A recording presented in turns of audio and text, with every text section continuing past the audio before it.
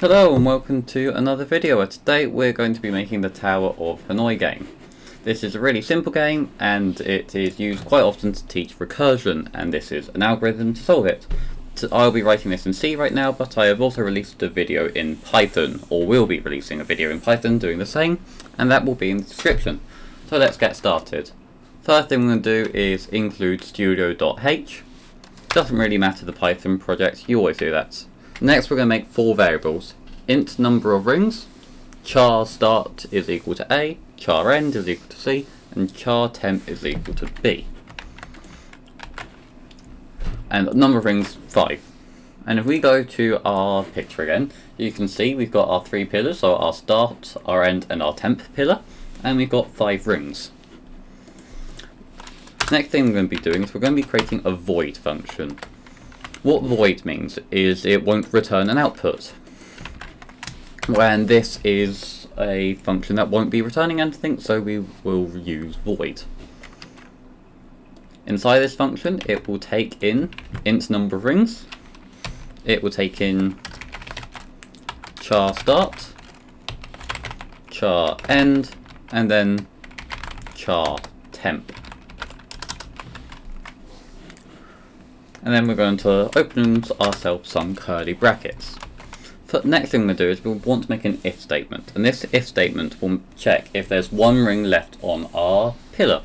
Because if there's one ring left on our starting pillar, it means it needs to get moved to end, and that means we'll be done. So the way we're going to do this is we're going to do an if statement, open our brackets, and this will be if number of rings, or in our case number of disks, is equal to 1. We're going to want to open ourselves up another set of curly brackets, and we're going to be writing ourselves a lovely printf statement here. So printf, open up some brackets, speech marks, move disk %d from %c to %c \n, speech mark, comma, number of disks, comma, start, comma, end, close our curly brackets, put a semicolon at the end, new line, return, semicolon. So time to explain. So if we've got one disk, it means we're going to be moving it from our starting pillar to our ending pillar, and then we're going to be breaking out of this iteration of the function. Remember, it's recursive, it can have multiple functions running. Our printf statement moves it from, shows the number of the disk is, and what pillar it moves starting from and what pillar it's going to. Our next line will be the same again, where it will be calling ourselves Tower of Hanoi, and we're going to be inputting number of disks -1. So we're moving a disk, meaning it will no longer be on that pillar. It will be moving from start to our end. So we're going to do start dash temp dash end, because we need to keep track of the order of all of our disks. Semicolon, and then we can just copy and paste this same print statement from earlier, because it is the same. But now all we've done is move things from the starting pillar to our end pillar.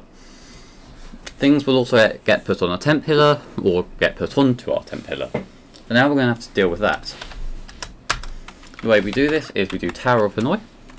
We're going to open up ourselves a set of curly brackets, do number of disks, -1, and then we're going to do temp, because that's where we're moving it from, dash end, dash start.